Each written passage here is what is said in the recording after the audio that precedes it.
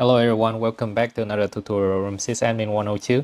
In today's video, I will show you how to install Fedora Workstation 39 on Apple Silicon chip, Apple M1, M2 or M3 using UTM. Like always, at the end of the tutorial, if you think it's helpful, don't forget to subscribe, like and share. And let's get started. So first you will need to download the Fedora Workstation 39. The link will be included in the descriptions, including this printed tutorial. So you can select download, and that will pop up the download page for Fedora. And you would select the Fedora Workstation 39 Live ISO, and make sure that's for ARM system, because we're going to run it on Apple Silicon chip, which is ARM, and I already have it downloaded. Next step, make sure that you have a UTM installed. You can either download the installation image from GitHub, or you can download it straight from the Apple Store. For the Apple Store, it's $9. It's kind of like a donation to help the UTM team develop. However, if you want a free versions, you can download it from GitHub. And next step, you're gonna create a virtual machine. So you can select the add icon, and then you're gonna select virtualize, and you will select Linux, since Fedora is a Linux distro. And next, you're gonna select Apple virtualizations. So even though it's experimental, I have some issue with running Fedora on QEMU, so I found it a lot easier and a lot more stable using on Apple virtualizations. So that's what we're gonna go with. And then for the boot ISO image, you would browse to the Fedora ISO file that you downloaded and continue. And here you will select the memory. I'm gonna keep everything at the default. You can change this later on in the setting. Same thing, I'm gonna keep the storage size as a default. One thing to keep in mind, you can always expanding the size, but you cannot shrink the size to the smaller size. So I would keep a default setting, and later on, if you want to extend the file size, you can do so. Share directory is optional. You can select a share directory. You can select it now, or you can select it post installations. For example, I'm gonna select download as the share directory, and you have the option to change this. If not, it's gonna use the default name Linux. So I'm gonna call it Fedora 39 ARM.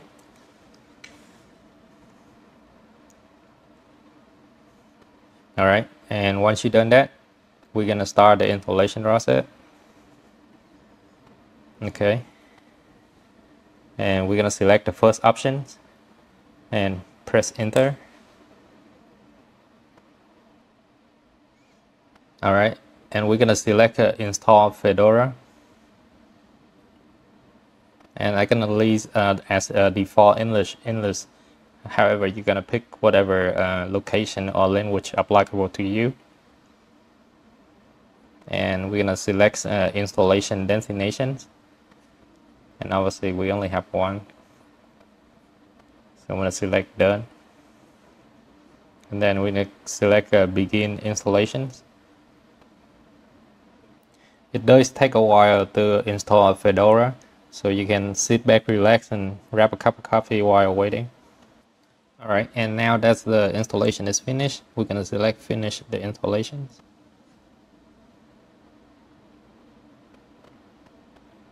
And then we're gonna power down.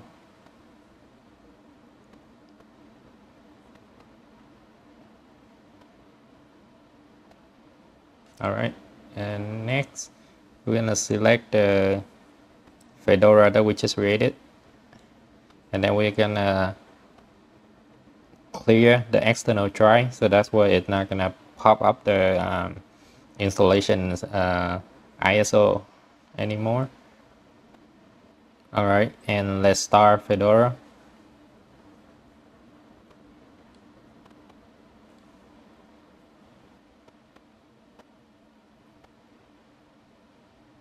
All right, and we're gonna select Start Setup,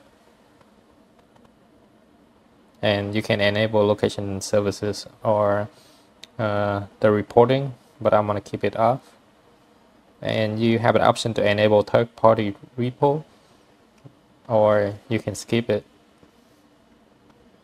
All right, here you have an option to connect with your online account, or you can skip it as well. And by the way, any of this you can do it at post installation. You don't have to necessarily do it now. And then give it a name. And next you will create a password. All right, and that's it, all done. Start using it. You have an option to select to take a tour or no thanks. All right, in order to access the docking for Fedora, you can either select the spotlight right here, or you can on your Mac keyboard you will select the command key, and that will bring up the docking on the bottom. So keep in mind that for post installations, everything is working except for the share folder. If you want to use the share directory, you have to mount the share directory, and I'll show you how to do that. So you're gonna open up the file, and I'm gonna create a new folder. I'm gonna call it share. All right, and next you're gonna open up a terminal. So the command gonna be included in my tutorial. It should be under the last step, the share directory. So you can copy that one. All right, and then for the share directory, it's gonna be home, and then your username, and then that folder, and enter your password. All right, and now you see the share folder is coming up. So this actually linked with my Mac, so any file in here I'll able to see it within the Fedora. Keep in mind that all the file, if you delete it within the Fedora, it will not go to the trash. It will completely gone from your system, and so is the macOS.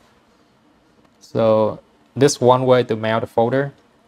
It will be resetting after you restart. So when you restart, it will automatically unmount the folder. There is a permanent way to do it, and I'll show you how to do that as well.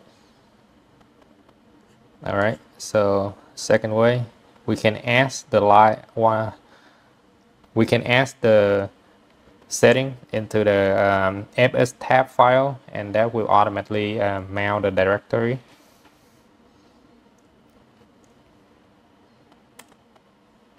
All right, and we'll go to the last line. So it's going to be share and then a mount point.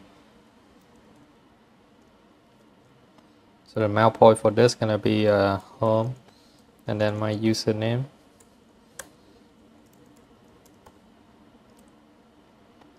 And then it's going to be share. All right, and we're going to copy that last part.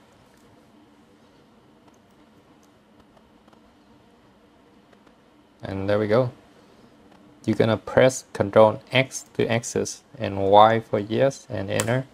That will save the file. Okay. And now let's test it out by restarting the system.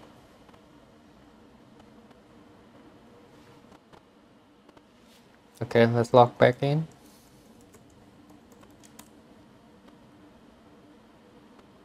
All right, let's open up the file. And as you see, the share is automatically mailed. So that concluded today's tutorial. If you think the video is helpful, don't forget to subscribe, like, and share. Thank you for watching, and I'll see you in the next video. Bye bye.